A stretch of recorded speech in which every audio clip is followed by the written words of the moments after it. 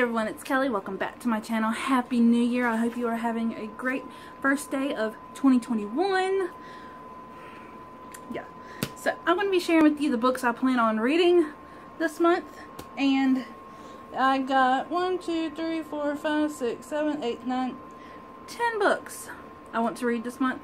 And usually how January goes, it's usually like slow as a freaking slug. So I should be able to get through these 10 books. So the first one, I want to go in no particular order. I'm just going to go right off the top, like I always say. And I want to be reading Frozen 2 Dangerous Secrets by Mary Mancusi. I'm going to be reading this out loud to my kids. We read Frozen 2 Forest of Shadows last month for school, and it was great. And so I got this for a blog tour spot. And yeah, this is about the parents. So I think it'll go along nicely with the movie Frozen 2. The next one is a graphic novel. My oldest daughter, she's going to be reading this for her year TBR. And if y'all want to see that video, let me know down below and I can have her film that with me. And yeah, so it is Amulet, the Stonekeeper, book 1 by Kazu Kibushi. And I have no idea what it's about, but she is obsessed with graphic novels. And it kind of reminds me of Lock and Key, but it's more middle grade Lock and Key. After a family tragedy, Emily, Navin, and her mother moved to an old ancestral home to start a new life.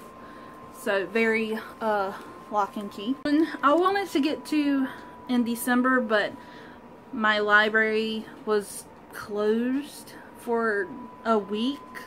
And it was on hold for most of December, and I did not go and get it because we were busy. And so that is Artemis by Andy Weir. I loved The Martian, and I really want to reread The Martian sometime this year.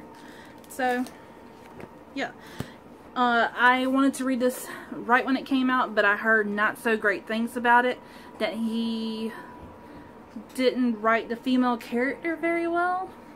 I don't know, but it's about a girl on the moon, maybe. These 3 are nonfictions, and they are part of my A to Z Global Nonfiction Reading Challenge that has moved into this year because last year was a mess. And I had these on my November TBR, and I've had them from the library since the end of November, and that is The Zookeeper's Wife by Diane Ackerman. It's a war story. I have Notes from a Small Island by Bill Bryson. And also Killers of the Flower Moon, The Osage Murders and the Birth of the FBI by David Grann.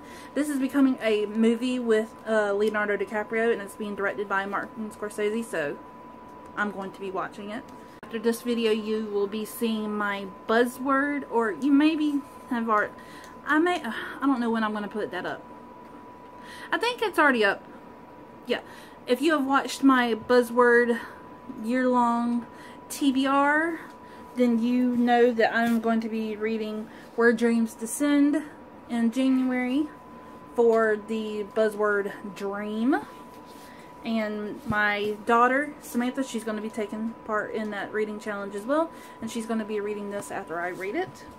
The readathon takes place from the 1st to the 7th, and I'm letting her do it all month long because she's a struggling reader. She does not read fast. She reads multiple books at a time, and that's how she rolls, dude. The next book I'm going to be reading for the Buzzword Readathon is Brown Girl Dreaming, and this is written in verse, so it should be a very quick read. I plan on this being the first book I start this month. I haven't started reading yet, obviously, for the new year, but I may pick this up tonight or tomorrow. After I finish the 2 books for the buzzword, the 3rd book that I'm going to be picking up this month, it's a priority. I have been having this on a monthly TBR and not showing it, not holding myself accountable to pick it up, but that is Clockwork Princess by Cassandra Clare. I love the Infernal Devices series. Jim Carstairs is my little cinnamon roll. Will Herondale can go jump off a bridge. I dislike Will Herondale. I don't know why people like him. And Tess, she just needs to get her act together. Okay?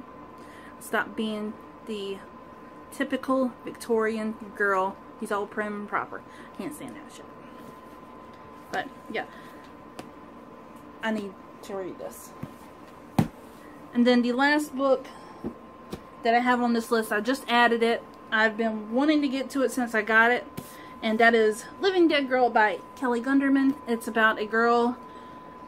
She gets sexually assaulted at this party. And I think she dies from her injuries. And she comes back and haunts the guys who assaulted her. It says, perfect for fans of Pretty Little Liars, 13 Reasons Why, and Sadie. I've read Pretty Little Liars and 13 Reasons Why, but I have not read Sadie, but with all of the hype and buzz around that book, I know the general idea of it. And so, yes. And it's going to be a very quick read with how it's typed and the font. So, yes.